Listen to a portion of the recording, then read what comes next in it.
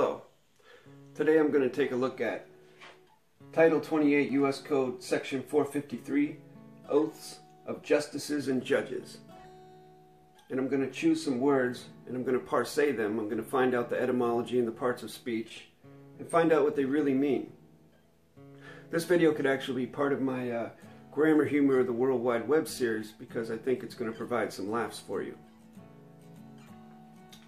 So, to start off reading it, I, and then the name of the justice or judge, do solemnly swear or affirm that I will administer justice without respect to persons, and do equal right to the poor and to the rich, and that I will faithfully and impartially discharge and perform all duties incumbent upon me as judge or justice under the Constitution and laws of the United States. So help me God.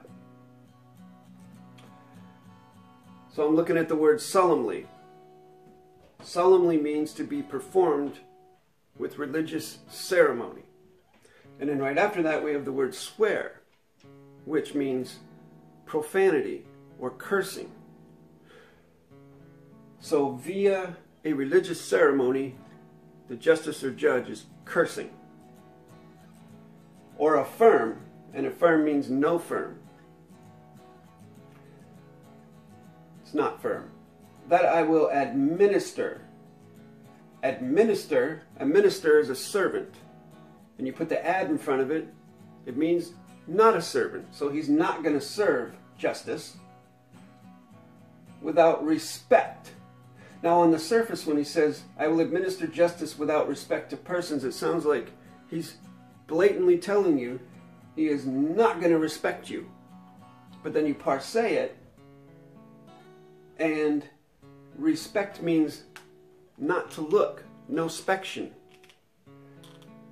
So he's not going to look at people, that's what he's telling you. And he's going to do equal right. Now right, they use the word right.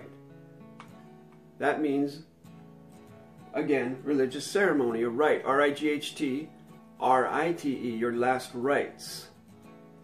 Satanic cults perform rites, as do Christian, etc. To the poor and to the rich, and that I will faithfully and impartially. Impartially means no part. You have part, which means part, and M, which means no. Discharge. Discharge means no charge. So he is in no part going to not charge you. And perform all the duties incumbent. Incumbent means not lying on one's mind. So he's going to perform all the duties that aren't on his mind. Upon me as judge or justice under the Constitution and laws of the United States. United States.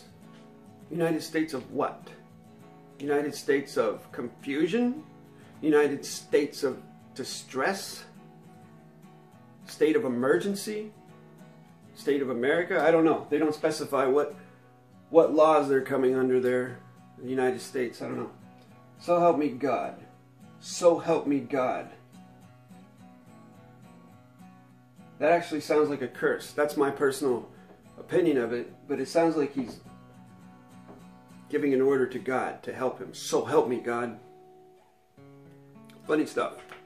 Okay. So I've rewritten this, and I put in the parse and the etymology to sort of show you what kind of confusion this actually presents to the world. I do with religious ceremony curse, not be firm, that I will not serve justice without not looking at persons, and do equal rites, religious rituals to the poor and rich, and will faithfully and in no part not charge, and perform all duties not laying on my mind as judge below the Constitution and laws of the United States. So help me God.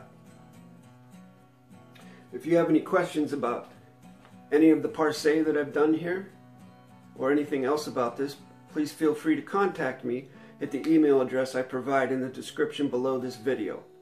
I operate in the private and the confidential. Thanks for watching.